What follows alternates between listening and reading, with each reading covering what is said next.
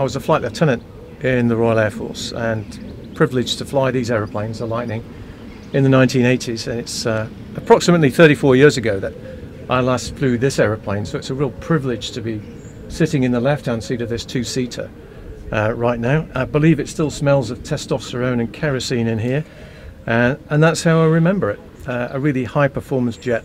The principal job of the aeroplane was at that time was to sit on QRA, or Quick Reaction Alert, really to be a policeman and police the skies around the UK. And that we did effectively. This aeroplane did it very effectively for about 30 years. But it was on one grey, horrible night when I was holding Q2 in fact, as the backup pilot. And Q1 had been scrambled earlier on in the day and had a long sortie. Dick Heath, Punch, my colleague, had come back from that sortie and we reported it, and we expected the rest of the evening to be quite quiet.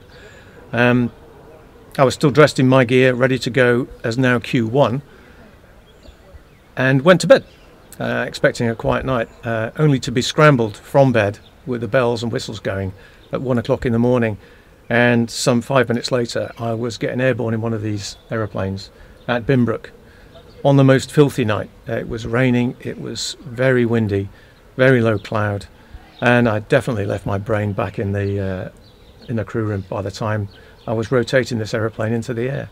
Shortly after we got into the air, gear and flap up, I had an electrical failure on the aeroplane. Didn't like being involved in wet weather conditions, and it was certainly wet that day, which meant that I was back flying on very basic standby instruments with no radar and a certain amount of checks to be done before I could get the generators back online and get into normal operations, because I had to go and find a tanker, and thereafter with that tanker and refuel had to go and find some Russians who were already up north of Scotland and were causing some bother.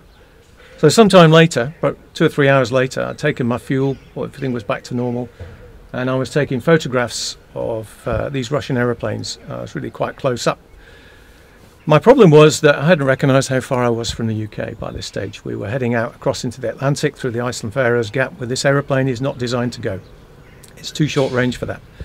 But I had tanker support, and I was just finishing off my QRA duties of the photography, when the radar system, which here is on the left-hand side, but actually on my single-seater was on the right-hand side over here, decided to disintegrate and burst into flames, which was more than a little bit disconcerting, because I wasn't quite sure where I was at that stage, but I did know that I was too far away from home, too far away from the tanker, with no radar support, with a cockpit fire. And very quickly my QRA sortie became sort of a dash for self-preservation, really. I had to find some way of getting back. My only way of getting back was to find the tanker. I had to do that using mental maths, mental dead reckoning. I still had a radio, but I was still wondering whether I was going to die in a fire, whether I was going to be hypoxic, whether I was going to blow the canopy off, whether I was going to eject into a very rough, cold sea and probably never to be seen again. So all those things were going through my mind, and I was not unlike a lot of Lightning pilots at that time who'd had some difficulty at some time with their aeroplane or their operation. I'm still here, so it worked out in the end, but I was quite frightened, I have to say, even as a young man, and we were supposed to be quite strong in terms of independence, and as a fighter pilot you were supposed to be able to deal with most things, but it was one of those occasions where it really made you wonder about the decision making that you'd gone through, whether actually you had made any decisions consciously. And quite often, as I did on that occasion, I recognised that the decisions that I made subconsciously were incorrect, and I put myself too far ahead and too far away from safety for my own good. The superior pilot should rely on his superior judgment to avoid situations that require the use of his superior skill. I barely managed that day, I have to say. I'll never forget that particular one, and I've taken that through, along with other stories, through the best part of 40 years aviation career, which is both in the military and outside in a civilian guise, as an instructor, as an examiner. But these basic experiences are the things that define you, I think, and certainly it's not something that I would wish to revisit, not for real, but I've certainly revisited that particular episode and a number of other similar ones. All Lightning pilots have their own individual stories. I've revisited those on my own on a number of occasions. Glad that I've come through them. Simple as that. I have to say, it was a heady mix of exhilaration, amazement, performance, hard work, hard work, privilege, and dependency on others, because you could not do the job on your own. You absolutely defended your position, but by working as a team, maybe just as a 2 or as a 4 or as a mixed fighter element, and obviously working with experts on the ground as well at GCI, at the intercept controllers. So yeah, you were part of a team, simple as that.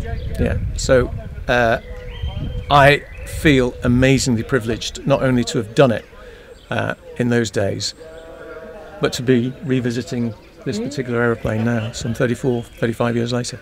Yeah. Some of those memories are not particularly great. I spent most of my time in this particular aeroplane in the right-hand seat here as an instructor.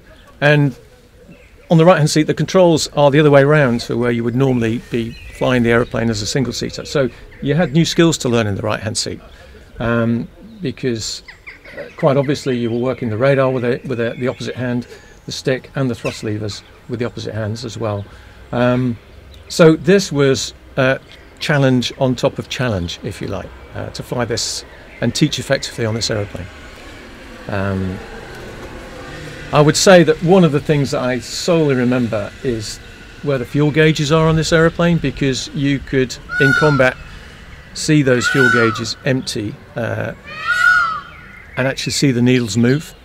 You could empty one of these of effective fuel within 15 to 20 minutes easily if you were doing combat fairly close to the ground, around about 10,000 feet in burner.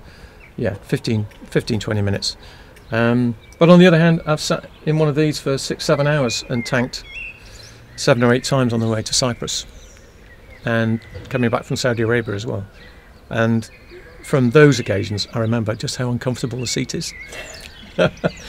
So yeah, mixed emotions. Delight to be able to sit in here, amazed that all these instruments are still intact, generally. So privileged that I've got my name down here on the front. And completely amazed that there are people that are enthusiastic enough to manage the restoration of icons like this. This is a part of British aviation history when the best aeroplanes were made in Britain. This is an English electric British Aerospace aeroplane, and there isn't anything quite like it. It was a world beater in its time. It was still pretty good when I was flying it in terms of its engine and airframe performance. Not many could match it apart from the more modern aeroplanes, F-16 onwards, F-15s, F-18s. But for when it was designed and built, it is unbelievable. Yeah. Served at Binbrook on 11 Squadron, then I was moved to the Lightning training flight, and then back to 11 Squadron when the Lightning training flight finished. Ian Black was the last pilot to go through there, and I was Ian's instructor for a while, and then back onto the squadron at 11 until the last squadron to operate here was 11 Squadron, and 11 Squadron folded in the summer of '88. So yeah, I was here from '83 till '88. All my time on the Lightning was here at Binbrook, Lightning Town.